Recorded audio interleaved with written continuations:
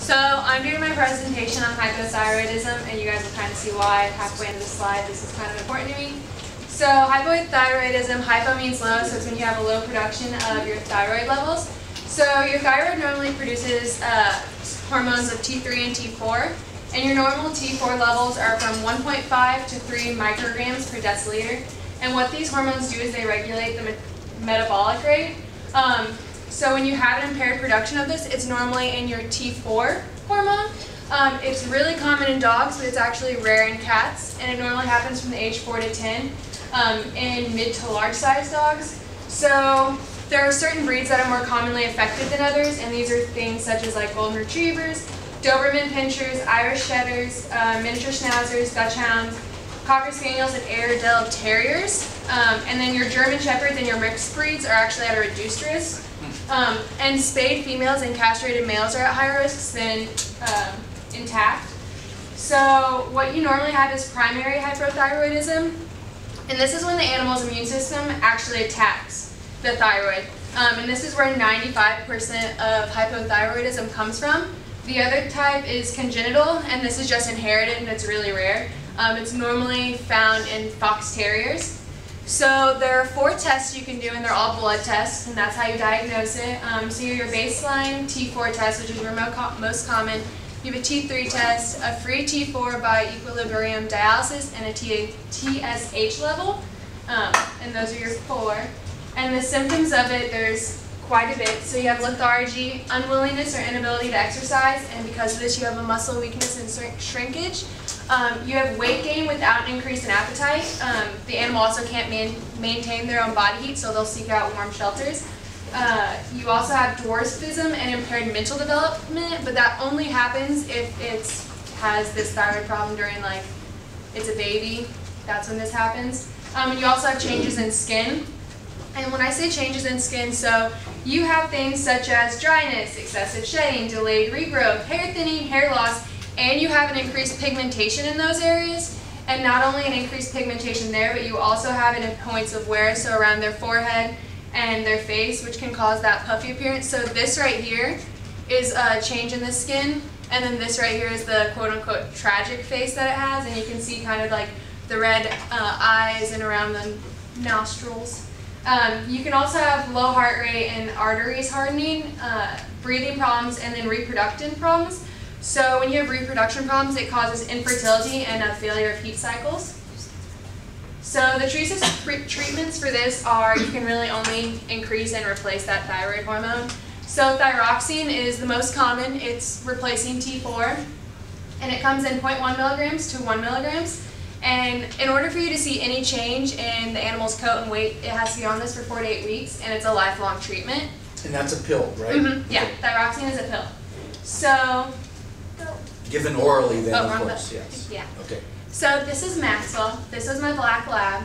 I had him for 13 years, and in 2009, he had very severe allergies is what we thought it was. We took him to numerous vets, spent, I think my mom calculated up to around $10,000 doing test after test after test. He had the flaky dry skin. You can kind of see here is when it was starting. He doesn't look happy. No, and he doesn't, and it was sad. And he had a foul odor from his skin, so it literally smelled like he was decaying, like decaying from the outside in. It was probably the most disgusting thing I'd ever smelled in my life, and it was so pitiful because he would just lay there up at the top of our stairs and not move for days. Now, when did the smell start? Because that was the first thing we noticed. Okay, so we're talking about you started noticing symptoms in 2009, but it wasn't diagnosed correctly for 11, so that doesn't sound very good. What happened was we had him for 2 years, did numerous tests. We took him to like 3 different vets, and we had horses at the same time. So we had a new vet come out because our old equine vet had passed away, and she came out and took one look at him and goes, "I know what's wrong with your dog. Can I take a sample of his blood for free? I won't charge you." She took it back, called us within 2 hours of her returning back to the vet's hospital, and she goes, "Your dog's thyroid levels are under 0.5. And this is all from her notes, like her vet notes. So she started him out with 40 milligrams of Depo, which is a steroid. She put him on 2 milliliters of lime and sulfa. It's a bath, and it's supposed to help with the skin also, along with the Depo. And she put him on thyroxine, and she started him out at 0.8 milligrams once a day. So And this Now, is what him time was cuddling with my this? best friend. When was the first round of medicine started? In 2011 when he was diagnosed. So he had already had it 2 years. Yeah, I want to go back to the 2 year because this dog is suffering for 2 years. We almost put him down, and it's like it took us everything because we put him on steroids. One vet was like, he just has severe allergies, so we put him on steroids, and it managed it a little bit better, but it never we kept taking him to the vet and kept taking him to the vet, and like on the steroids he'd seem a little bit better, and we're like, okay, it's working, and then all of a sudden it'd go back down. So now we is this thought the it same was vet repeatedly? Yeah, no, we took him to one in Springfield, Illinois, which is where I'm from. We took him to one in Edinburgh, which is a little bit southern. We took him up north to one, and this is actually a small town vet that finally noticed it, and they're like, yeah, we know what's wrong with your dog within seeing him for 5 minutes. Wow. Yeah. So, like, she literally just walked in and was like, hey, your dog has this issue, and we're like, what? And she's like, yeah. So what happened? So this is him after treatment. He looks happier. Yeah, he's my baby. So his T4 levels increased to over 0.5 is what that's supposed to say. And they kept him at 0.8 thyroxine levels, but they increased it to twice a day. He kept getting Depo, but that stopped after 2 years, and he still did get sulfa and lime baths, and they increased that. His final thyroid levels after 6 months of treatment were 2.5. So when she saw, she was like, your dog's levels, like, you're lucky he's not dead, pretty much. And he was put on NSAIDs after 2 years after his 2 years of treatments, because his weak muscles caused him to have hip problems, and that also came from the fact that he constantly laid on one side of his body. And his hair regrowth and odor and skin irritation were gone within 6 months. Okay, now I got a question. When she said you're lucky your dog didn't die, was that because of the low levels? Okay, yeah, because of how low. Yeah, they said literally. Or less than 0.5. Yeah, they said the only thing that was keeping him like alive was the steroid shots, because it was helping him manage his pain. Okay. Because we had to put him down 2 years ago. This January will be 2 years ago. Because it's a lifelong treatment, like it doesn't affect him or anything, but because they said he went so long without the medicine, because other doctors weren't doing anything, when he passed away, they said it was like a lot of symptoms from his thyroid. So when he came downstairs, because he had really bad arthritis, as it was too, with his hip problems, which was why he was on NSAIDs, he came downstairs and we had been contemplating. I was like, okay, we'll do it and I'll pay for it, Mom, because it's to that point, you don't like to see your dog suffer. He couldn't withhold any of his bowels anymore, he couldn't do anything, and he just looked like he was sick all over again from the beginning. And they came out and put him down, and they're like, his thyroid levels were so low it wasn't anything. Yeah. Now, how old was he when he was 13. Okay. So I mean, it wasn't anything. I mean, that's pretty close to the end anyway for yeah. So he sounds like a success. Yeah, that's Max. Very nice.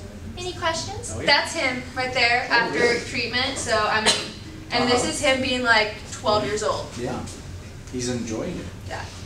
Well, it sounds like a success finally. Yes. It's just kind of disheartening to have to go through that much to finally diagnose hypothyroidism, because dogs go hypo, cats go hyper.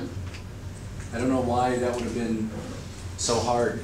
Oh, and treatment-wise, for the first 8 months of treatment, he had to go in monthly, and then she had him come in like 3 times a year to double check his thyroid levels. And I was allowed to give him off his steroid medicine. Okay. So we didn't have to take him in for any of that. Okay, so one little endocrinology thing. T4 refers to the thyroid hormone. It's got 4 iodine molecules. It's also called thyroxine, is T4. But it's not the biologically active molecule in the body. T4 is changed to T3, and that's triiodothyronine, and that's the hormone that does the work. So T4 is kind of like the reserve or the at bat, but it gets changed to T3, but it's more stable, so that's why you give T4, it's changed into T3 rather than giving T3. Questions, comments? I kind of have a question for that, though. Do they have a medicine that's T3, or just because it's not as stable, they don't do it? I doubt it, because I doubt if there'd be any reason to have a T3. You know what I mean? Because T4 is changed to T3. I've She never sent seen me, T3. yeah, she sent me notes from her Yeah, vet yeah, book that yeah. she has there, and it said the only form of treatment Yeah, was a because T4 there wouldn't be supplement. any reason. Because they create, it helps to create storage for the T4. Yeah, it's in reserve, That's so what medicine does. if T3 gets low, they already got some T4 there to be converted, so. Good questions. Good case history.